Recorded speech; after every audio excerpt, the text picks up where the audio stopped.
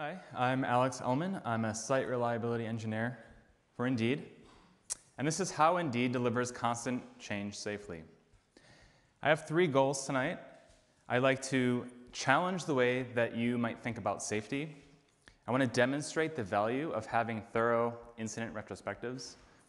And I want to help you discover and cultivate the resilience that exists in your organization. And we know it exists because you should be having more incidents than you're having. 3 people wear T-shirts that read, "I help people get jobs." And I help people get jobs. And I help people get jobs by ensuring that job seekers have the most up-to-date, constant access to find and apply to jobs. And when that doesn't happen, that job seeker can't take the next step in their career. And that can affect their career trajectory. And Indeed might not run life-saving systems, but we do run life-changing ones. Title, Overview. So a little bit of an overview of what I'd like to talk about. I want to talk about what threatens our complex systems. There are 2 things that do this, and I'll go into those. Then I'll go into an incident narrative. This is something that happened to Indeed this summer that meant that job seekers couldn't find jobs. I'll go into the retrospective process. This is the process you carry out to find out what went wrong and to facilitate learning. I'll talk about what to look for in this process, the retrospective report that gets generated as an output of this process, and finally, the return on investment for such a thorough process. Text, change in complex systems. So something that threatens complex systems is change. Change is near constant, and change comes from things like deploys, pushing out new indexes. It could come from configuration management runs like Puppet. Title, Incidents triggered by one change. And this past summer, we saw a lot of incidents. I call it the summer of incidents. The Google outage. This affected things like Gmail, Google Drive, YouTube. This was caused by a network change meant for a single region that leaked out to other regions and reduced the network capacity. Then there was the Verizon BGP route link.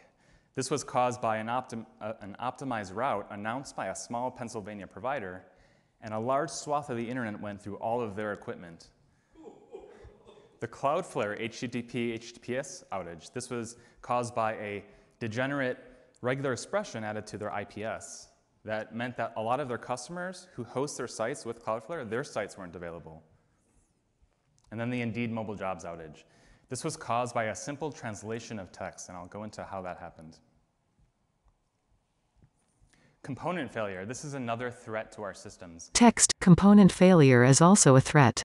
It's routine in distributed systems. I like this picture of a hard drive because it demonstrates this in practice. It's a spinning disk of rust going 15,000 revolutions per minute with this mechanical read-write arm, very delicate piece of machinery that hovers nanometers above the surface. There are thousands of these in our infrastructure.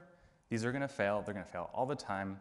And we need to make sure that they don't threaten our systems when they do. The word catastrophe appears on a sheet of paper loaded in a typewriter. So I want to set the stage for what happened. Why couldn't users click on jobs in our mobile app? Why did it take them back to the home page? Well, early indications that this was happening came from social media. Our monitoring wasn't sensitive enough to detect this. Twitter posts to Indeed reads, "Why is your website not working? Are you broken? Every time I click on an ad, I get sent back to the home page. Fix your website. Whenever I click on a job, I'm redirected to my home page." And it all started with this change. We make lots of translations to our site all the time. We offer our site in 28 languages, and there are tons of the site that need to be translated. This is our mobile SERP. It's a screenshot, and there's a little button called All Filters next to the pillboxes. And the All Filters text needed to be translated to Chinese. And this translation went out in a data artifact the same way we push out our job indexes, as Kathan talked about. Text, there were earlier changes. But why did that change cause an outage? Well, there were earlier changes that we need to talk about to understand it. That artifact that contains the translations, well, that's built by Jenkins. Historically, it was built with Ant, and shortly before that incident, we switched to Gradle. Another change we made is that instead of having our translations get pushed out with the application deploys next to the code, it's better to do this out of band, so translations went out via artifacts. That was a new change that happened to mobile. Successful testing in QA. That same translation change that broke production, that was safe in QA. Previous translation changes that day were safe.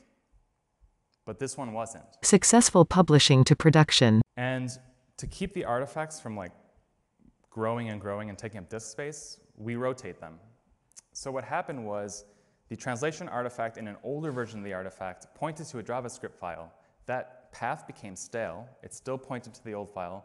When that file got cleaned off from a new publication of the translation, that's when clicking on jobs broke.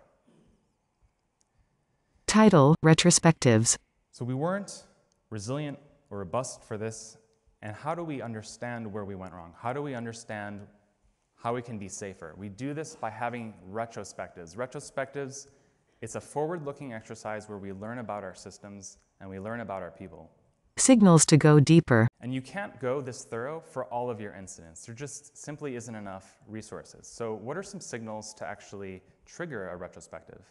If you hear things like, I had no idea that this could even happen, that's signals of surprise or excitement to explain what happened. People have rich detail, and we want to extract that. Text, detailed explanations. If there are people asking a lot of questions, that means the systems are less understood than we thought. Another reason to learn about our systems. And if there was a lot of effort to recover, or a lot of new things done, like actions that were never taken before to recover, or teams that never collaborate, that rarely happens. We want to explore that. So what do we look for during a retrospective? Well, one thing we want to know is what are all the contributing factors that went into it? Kathan kind of touched on this. Because focusing on one cause, that's an easy trap to fall into. And the reason is that we want to find contributing factors is that root cause, that limits learning. It leaves important contributions completely unexplored. You might say, I don't do RCA, I do the 5 whys. What about that? The 5 whys are also problematic. A triangle with the point pointing down. It is separated into 5 layers labeled Y. Well, I'll demonstrate why that's problematic. So 5 whys analysis, for those who don't know, it's asking 5 why questions of increasing specificity until you reach some sort of insight or possible root cause. But if you turn on the lights, you'll see that there's a universe of other things that you're ignoring. And why 5 questions? That's such an arbitrary stopping point. There are other ways to do this kind of inquiry. Text. Causal analysis and diagnosis are important activities. You also might say, you're telling me not to do RCA, but RCA is literally my job. I do that all the time. But is what you're really doing exploring causal chains and doing a diagnosis? Because if causal analysis and diagnosis is what you're doing, if you're not stopping at one cause and saying that's it, then actually what you're doing is very valuable, so don't stop doing that. Designing for failure. Brittle systems lack the capacity to absorb failure. Another thing we want to look for during retrospectives is how to design for failure. So I really like this picture of a traffic light because it demonstrates this nicely. The old design of a traffic light is a single incandescent bulb behind a colored lens. That's a very brittle design because if that bulb fails, then this device, which is meant for safety, no longer operates. The new design of a traffic light, a newer design, has an array of LEDs where more components can fail and we're still inside our operating tolerance. This is robustness. So I really like this video because when the power went out in Manhattan for 74,000 customers, it took out the traffic lights at a lot of different intersections. And the designers of the safety of the traffic light didn't plan for this. And so James, this New Yorker, took it upon himself without anyone asking and directed traffic at this intersection in the Hell's Kitchen neighborhood for 45 minutes. This is a really good demonstration of resilience in practice. It emerges from the system without anyone expecting it. This is present in your organizations, and retrospectives, this helps you find it. Title, Adaptability. So adaptability, this is the adaptive capacity that our systems have to absorb failure. And machines are better at adapting to the known unknowns because we program the machines. We conceive of these known unknowns. That's fault tolerance. Humans are better at adapting to the unknown unknowns. This is called resilience. And you have this already. The retrospective process. So let's do it. Let's do the retrospective process. And I want to point out again that the overarching goal of this is to learn. But before we dive into the retrospective process, we have to do a couple things. Make sure that our systems actually did return to normalization. That's the top priority. Construct a timeline. This serves as the very first objective artifact used to drive the rest of the retrospective. And then we gather the rest of the artifacts and then identify stakeholders and roles, like the person to own the process and the person to do the debriefing. Title: Retrospective Artifacts. So when I say retrospective artifacts, what I mean are all the different pieces of evidence that were part of an incident, sort of like becoming a police officer or journalist or gathering testimony through debriefs, incident or application logs, graphs, the remaining threats, contributing factors. The key deliverable, you compile all of this into a retrospective report. The retrospective process: learning from incidents. And the process generally can follow like this. This is an example of a retrospective process, one that we find effective. It starts with resolution. Then you begin very quickly debriefing. You interview people involved, and you want to do this very quickly because memories fade. And then you want to synthesize and analyze all of the different artifacts discovered and found during the retrospective. That'll help you author a report that's delivered to your organization, and it should be widely read, and that'll drive meetings that teams have on their own to look at the report and add fault tolerance and carry out action items. Text debriefing. So debriefing, this is going to be a new process for a lot of companies. And if you're just starting out, I really want to plug the Etsy debriefing facilitation guide. They wrote a great PDF available online that will get you started. It can serve as a roadmap for how to start debriefing. Title: Debrief Attendees. And when you hold your very first debrief meeting, what you'll want is you'll want these roles kind of understood ahead of time. The debrief facilitators, they'll do the interviewing. The scribe that should record both audio and write down what people are saying. The incident owner, the person that probably was involved triaging the incident. Any incident participants that have a lot of context. The retrospective owner who will own this holistic process. And any subject matter or domain experts that can add color to the technical aspects of the interview.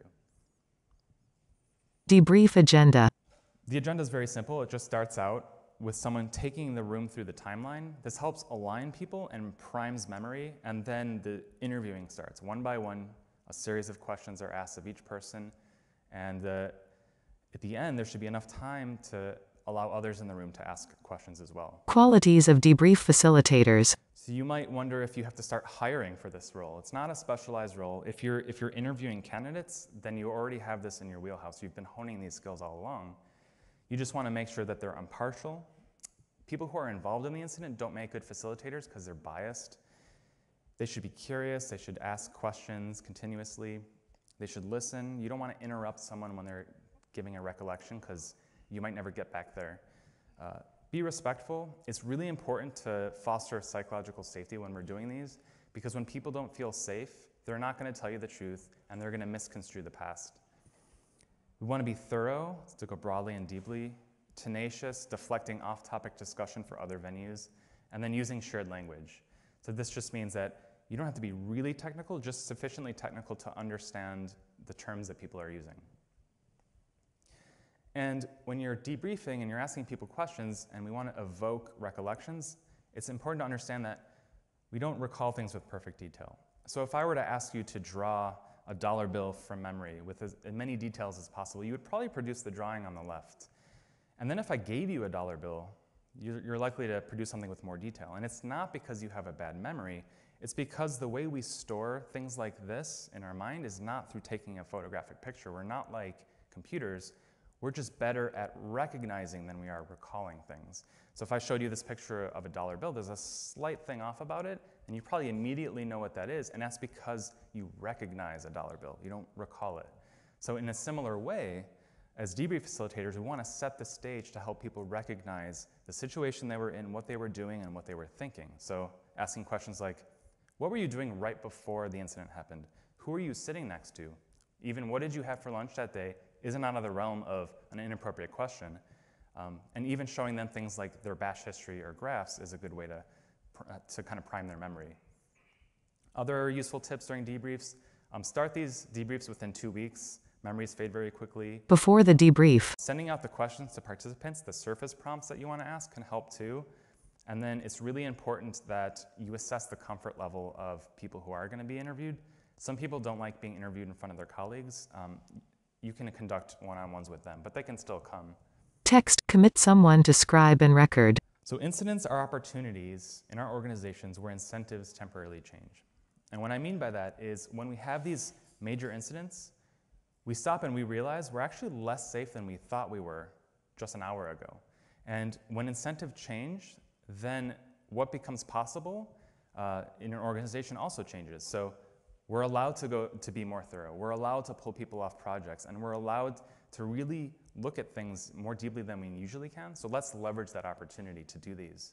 Synthesis and analysis. So after debriefing is done, we want to start to synthesize and analyze all of our artifacts. So this is an example of a completed contributing factors artifact from the mobile jobs incident I talked about earlier.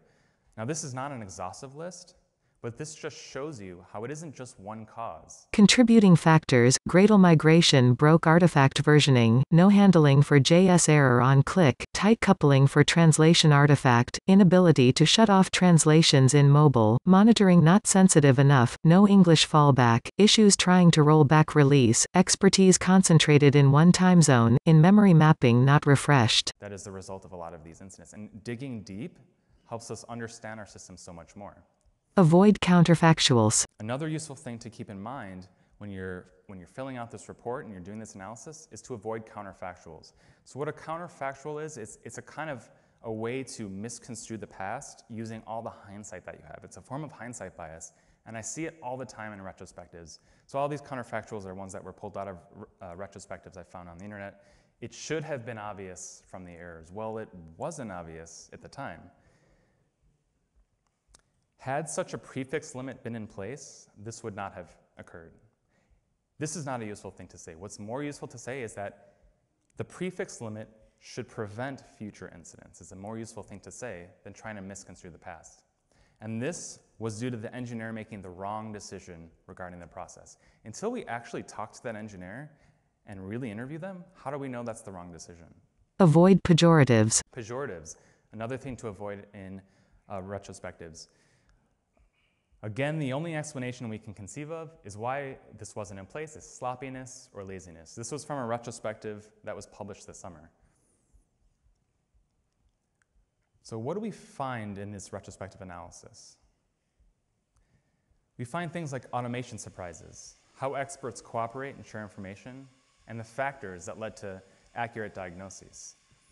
So this top scenario, this was the actual scenario mapped to kind of like a timeline where we go through these different processes from detection and diagnosis to alignment.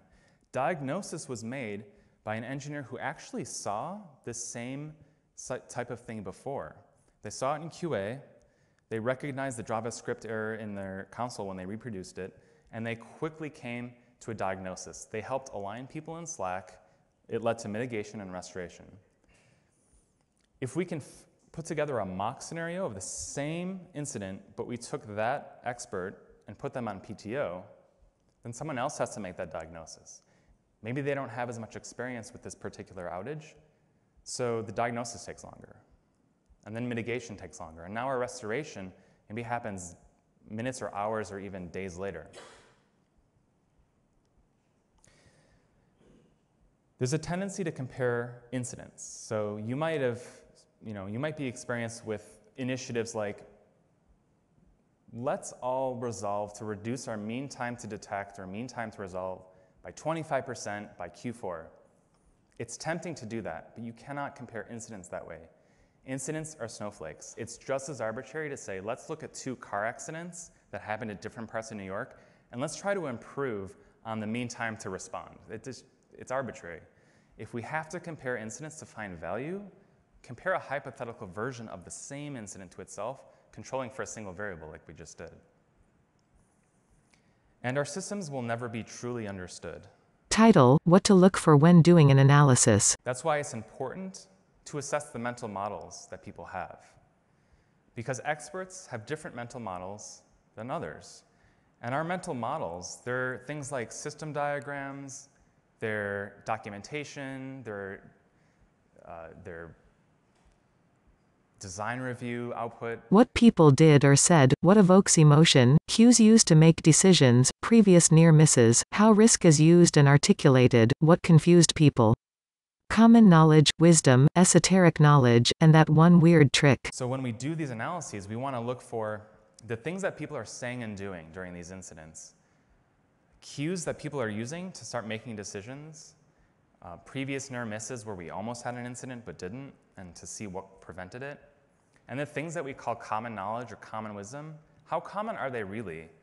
And what's that one weird trick that one person does to narrowly avoid an incident, but they don't tell anyone that? Text delivering the retrospective report. Once you have this retrospective report, don't just file it away. Spread it as far as you can. Bug people about it. Encourage people to read it.